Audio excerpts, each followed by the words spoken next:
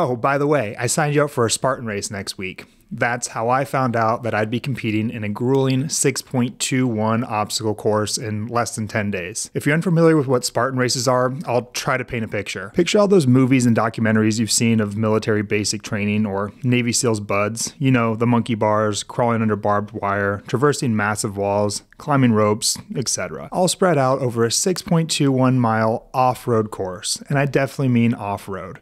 We're talking massive dirt hills to climb up and slide down, muddy, freezing cold water to wade and sometimes swim through. But unlike military training, people actually pay to induce this torture upon themselves. If you're wondering what's wrong with these people, well, you're not alone, because I certainly question their sanity too. So I replied to him with, next week? Well, shit, okay.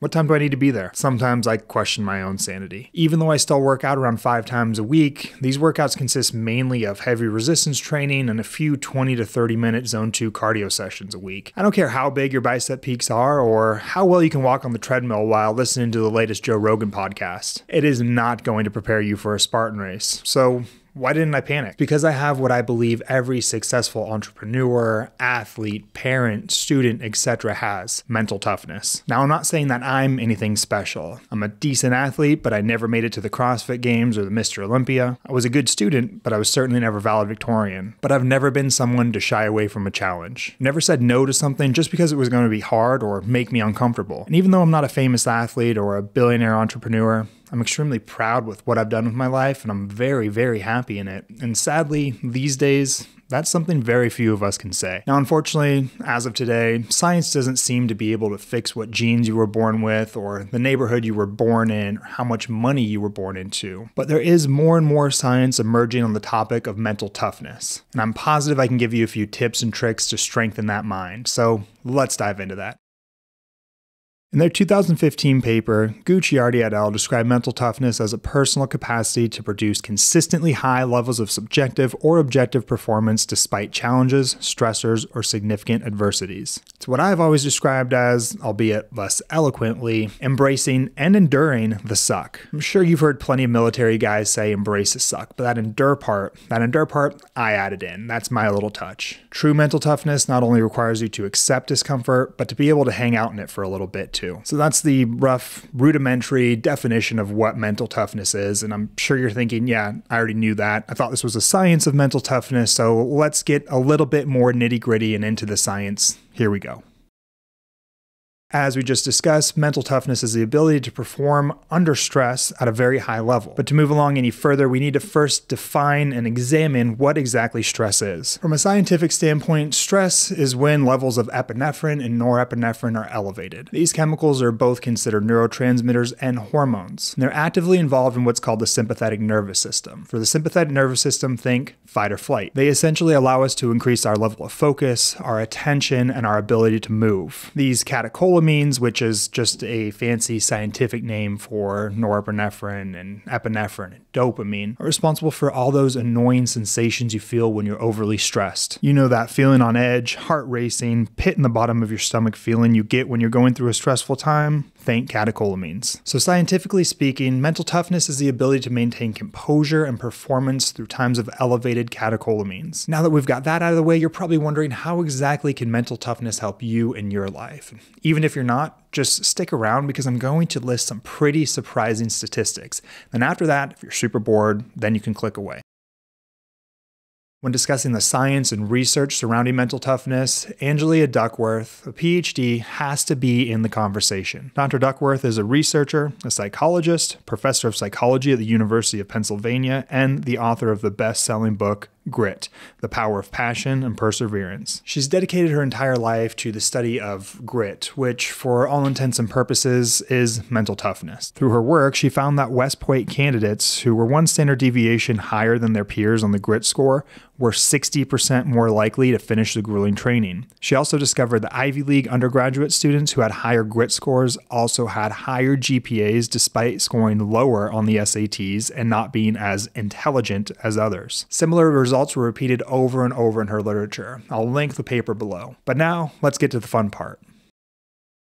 You might have guessed it. Deliberately expose yourself to stress. You know those super annoying captions under every IG influencer's post like, get comfortable being uncomfortable, do the thing you don't want to do. Well, unfortunately, in this regard, they're actually right. Just like everything else in life, the more exposure you have to something, the less you're actually affected by it. In pharmacology, this is known as tolerance. Another pretty cool scientific phenomena that I liken it to is something called sensory gating. Are you wearing underwear right now? I bet you had to think about that at least for a second, right? Up until this point, you've been sitting here watching this video completely unaware that you even had anything on down there. That's because neural processes mediated by the pulvinar nuclei of the thalamus and other systems of the brain are constantly filtering out redundant and irrelevant stimuli from ever-reaching level of consciousness. When you first threw on those undies this morning, I bet you could feel every inch of them sliding up your legs, cupping those balls, and grabbing them firm glutes. But as the day went on, you completely forgot that they were even there. Now, this isn't the exact mechanism for mental toughness, but I've always thought this phenomenon is pretty damn cool, and we're here to talk about science, so I just thought I'd drop this little knowledge bomb so you could be a little bit smarter too. And it really is a very similar mechanism. The actual mechanism for mental toughness is kind of hard to really articulate. Most of the literature on mental toughness is done in the field of psychology. And yes, psychology is definitely a science, but when they're talking about it, they're talking about it more from the lived experience and not diving so much into the neurochemistry. So I'll do my best to try to put it all together after what I've teased out of the literature that's available. Okay, brace yourself, we're gonna get a little nitty-gritty here. All effort is mediated through things called neurons. Neurons utilize glucose, think carbohydrate, and electrolytes, think salt, for fuel. If there's not enough glucose and they've become what's considered fat adaptive, well then they can use fat for fuel through the means of what are called ketones, think the keto diet. There's a group of these neurons in the brainstem called the locus coeruleus that pumps out our old friend epinephrine when we're exposed to stressors. This group of neurons also seems to be the governor that allows us to keep going or tells us to quit. And this all happens through another type of cell called glia. When the glia cells determine that the locus coeruleus has released too much epinephrine,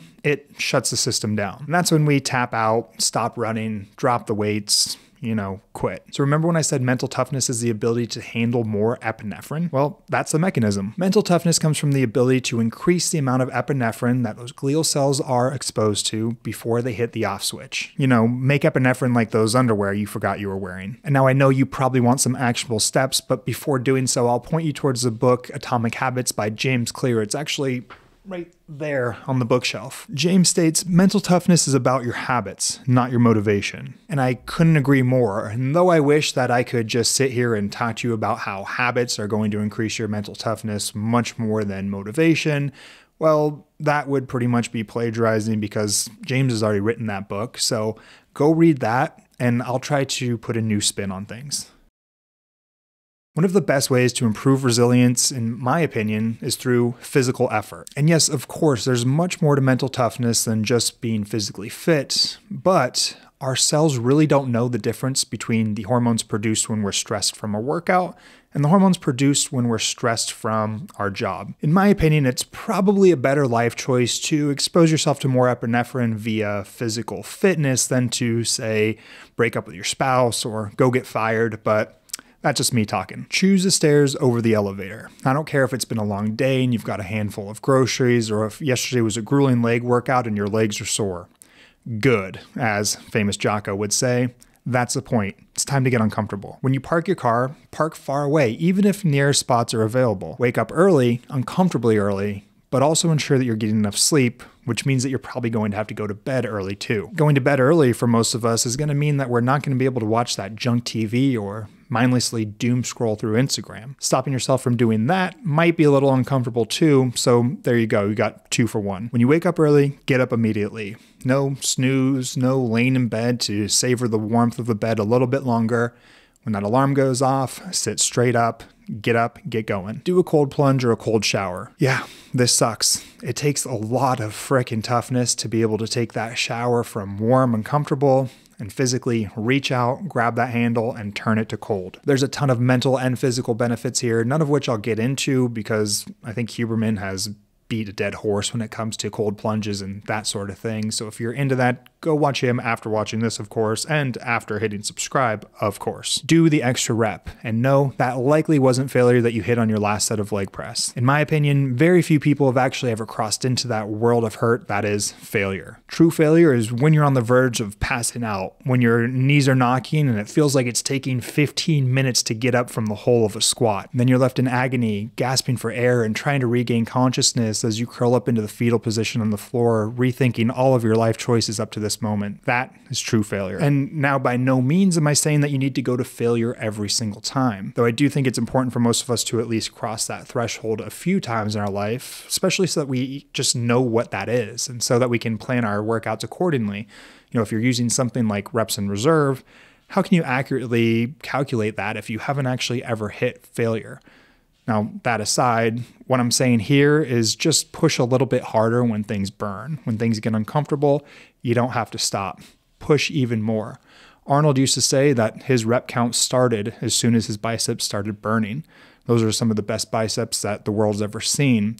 And I think there was something to that. Say yes to things that scare you. When your business partner tells you that they signed you up for a Spartan race, say, what time should I be there? Even though every cell in your body is screaming no. Get hungry. In fact, do a fast. There's plenty of health benefits associated with fasting and calorie restriction. But where I think fasting really shines is through mental toughness. Given you don't have a medical condition that would stop you from doing this, most of us are not going to die if we don't eat for half a day, or even a few days for that matter. It'll get uncomfortable, and it'll probably get really uncomfortable. But after you do it, and you realize that you're capable of doing it, it's going to be a lot easier to say no to that second piece of cake at the office party, or maybe just say no to it altogether. So you get the point. Do things that suck. Do the things that you don't want to do. Pick the road less traveled, as they say. And now, while you're doing it, you can think about what's happening at the cellular level. And I guarantee that the more you do these things that you don't want to do, the more you push through the pain, the less hold life will have on you. Life will start feeling a lot easier. Tasks you once thought were hard will now be a walk in the park. You'll build the mental toughness and the resilience to do whatever it is in life that you want to do. And now, after you hit like and subscribe, get off your ass and get to the gym. And while you're doing so, listen to this video so you can learn a little bit more.